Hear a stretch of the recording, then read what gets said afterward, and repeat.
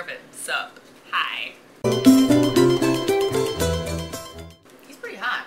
He is pretty hot. He works with kids. He coaches in Oakland, and I believe he's coached over here in New York when he's lived here.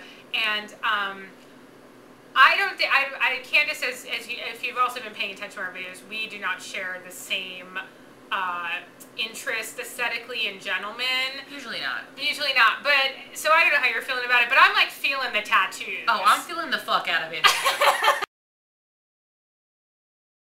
Because don't you fret. Because it makes it really easy to spot him in the pool. Also very important, his tattoos are not lame. And I'm not speaking of any Olympic related tattoos, but there's some lame tattoos going on. And the French guy that won the 50, aka Laurie Manadou's brother.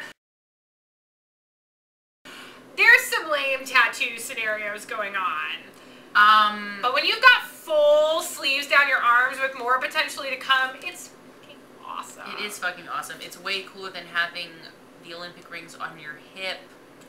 Michael Fred. What's up with that? That was a bad choice. That was a bad choice. I'm all about when they have it on their bicep. But this man is like, yes, very interesting, doing graduate work at Cal, still has to finish that up, quoting Shakespeare. Quoting Willie. Quoting Willie, the day of his race. And I will say, in regards to our Twitter success, we had a full-on conversation with Anthony Ervin. I was like, oh snap, Eve, Anthony Ervin likes Smashing Pumpkins. Cut to the tweet.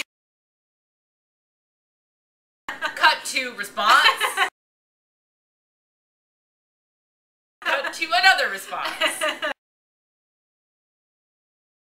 I feel like Anthony Ervin gets down at concerts. Like, that's the dude you want to hang with. Well, this is one of the other, like, rumors or something, is that he was playing in a band at some point. Let's just say this, unless you all already know, I am older than Anthony Ervin and a little closer to Jason Lezak's age, whether you knew that or not. So Anthony... I'm young. So really, like, Anthony is really one of the only, like, vaguely age-appropriate people for me. Nathan Adrian is not age-appropriate. He's not. Leave him alone.